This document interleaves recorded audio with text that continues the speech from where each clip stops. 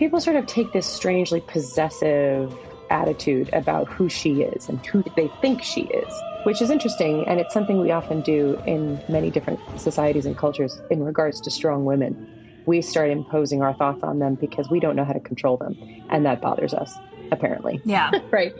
So this is a really interesting character in that sense, more than anything for me, because she is a strong woman. In the time period that she was created and that she exists, she's really doing her best to buck against the society that she's in, but also to function within the constraints of the society. So all of that to be said, the psychology behind her and what fascinates me in her character has everything to do with not only who she is in her time period as a woman, but who everybody seems to think she is and how that affects their perception of a piece when they watch it, regardless of how you play it.